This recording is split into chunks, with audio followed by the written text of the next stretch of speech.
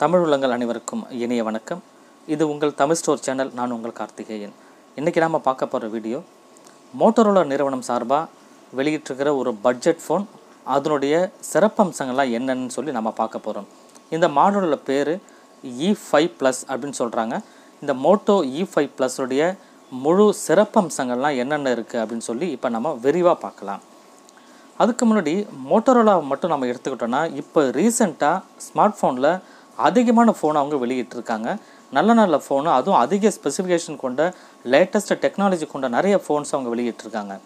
அந்த வரிசையிலே இருக்கிறதுனால ஒரு 10,000 12,000 அந்த ரேஞ்சிலே அதிகமாகவே கொடுத்துட்டு இருந்தாங்க. அதெல்லாம் பார்த்துட்டு இப்போ ரீசெண்டாக அவங்க வெளியிட்டிருக்கிற இந்த மாடலை பொறுத்த வரைக்கும் பட்ஜெட் ஃபோனாக அறிமுகப்படுத்தியிருக்காங்க.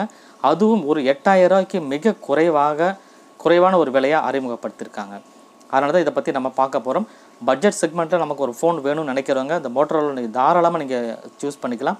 அந்த ஸ்பெசிஃபிகேஷன்லாம் என்னென்ன இருக்குது, அதோடய சிறப்பம்சங்கள் வேறு என்னென்னலாம் இருக்குது அப்படின்றங்கள இப்போ நம்ம பார்ப்போம். டிஸ்பிளே அப்படின்னு பார்ப்போம். ஃபஸ்ட்டு டிஸ்பிளேயை பொறுத்த வரைக்கும் இதில் வாட்டர் ட்ராப் நாச் டிஸ்பிளே, அந்த நாச் டிஸ்பிளே அதெல்லாம் கிடையாது.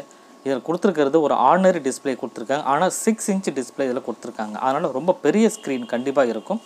ஒரு பட்ஜெட் ஃபோனில் 6 இன்ச் கொடுக்குறாங்கன்னா அது மிகப்பெரிய விஷயம் நம்ம பொறுத்த வரைக்கும். அதில் முக்கியமான ஒரு ஹைலைட்டான விஷயம் என்ன அப்படின்னு பார்த்தீங்கன்னா, 5000 mAh பேட்ரி இதில் கொடுக்குறாங்க. 5000 mAh பேட்ரி இருக்கிறதுனால கண்டிப்பாக பேட்ரி பேக்கப் ரொம்பவே நல்லாவே இருக்கும். 6 இன்ச்சு பேரலாக 5000 mAh பேட்ரி, சாம்சங்கில் ஏற்கனவே 5000 கொடுத்துருந்தாங்க. அதே போல் இப்போ இவங்களும் 5000 mAh பேட்ரி கொடுக்க ஆரம்பிச்சிருக்காங்க. இது ரொம்ப நல்ல ஒரு விஷயம். கண்டிப்பாக நமக்கு ஒரு 1.5 நாளுக்கு மேலே கண்டிப்பாக யூஸ் ஆகிறதுக்கு வாய்ப்புகள் உண்டுன்னு சொல்லி நான் நினைக்கிறேன். ஸோ இதில் ப்ராசஸரை பொறுத்த வரைக்கும் ஆக்டோ கோர் ஸ்னாப்ட்ராகன் 430 சிப்செட் இதில் யூஸ் பண்ணுறாங்க. இது ஒரு நல்ல விஷயம். ஸ்னாப்ட்ராகனை பொறுத்த வரைக்கும் இன்றைக்கி பார்த்திங்கன்னா ஸ்னாப்ட்ராகன் ப்ராசஸர் தான் எப்பயுமே ரொம்ப ஹைலியாக இருந்துகிட்ருக்கு. அதுவும் ஒரு 600க்கு மேலே இருக்கிற ப்ராசஸரில் அதனோட சிப்செட் ரொம்பவே ஃபாஸ்ட்டாகவே ரியாக்ட் பண்ணும். ஆனால் இது ஒரு பட்ஜெட் ஃபோன் சொல்கிறதுனால ஒரு 430 அந்த ரேஞ்சுக்கு இதுக்கு கொடுத்துருக்காங்க. ஸோ கேமரா அப்படின்னு பார்த்தோன்னா, ரியர் கேமராவில் ஒரே ஒரு கேமரா கொடுக்குறாங்க, 12 MP, அதாவது 12 மெகாபிக்சல் அப்படின்னு சொல்கிறாங்க. ஃப்ரண்ட் சைடில் 5 மெகாபிக்சல் கொடுத்துருக்காங்க.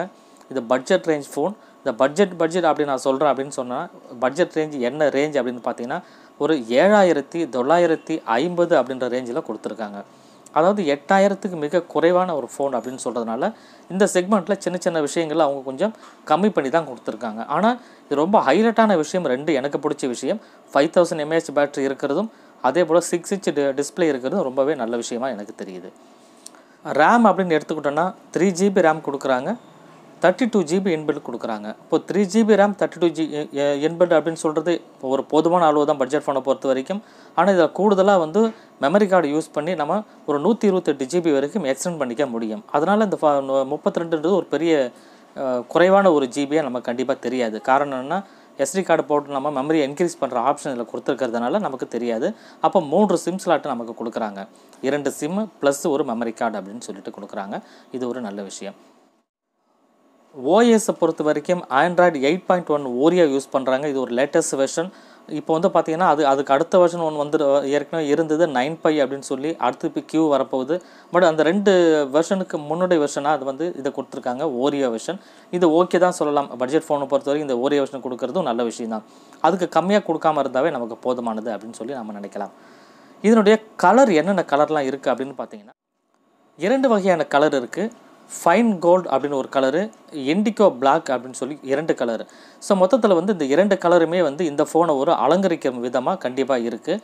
நிச்சயமாக ஸ்மார்ட் ஃபோன் பட்ஜெட்டில் இதை வாங்கணும்னு நினைக்கிறவங்க கண்டிப்பாக நான் ரெக்கமெண்ட் பண்ணுறது நிச்சயமாக இந்த ஃபோனை தான். காரணம் என்னென்னா, மோட்டோரோலா நிறுவனத்தை பொறுத்து நம்ம சொல்ல வேண்டிய அவசியமே இல்லை. குவாலிட்டியை பில்ட் பண்ணுறதுல ரொம்பவே நல்ல ஒரு நிறுவனமாக அவங்க இருந்துகிட்ருக்காங்க.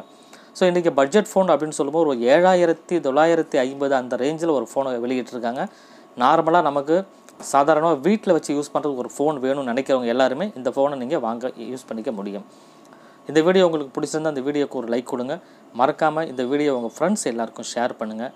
இது வரைக்கும் நம்மளுடைய தமிழ் ஸ்டோர் சேனலை நீங்கள் சப்ஸ்கிரைப் பண்ணாமல் இருந்தீங்கன்னா மறக்காமல் சப்ஸ்கிரைப் பண்ணிக்கோங்க. தேங்க்யூ ஃபார் வாட்சிங்.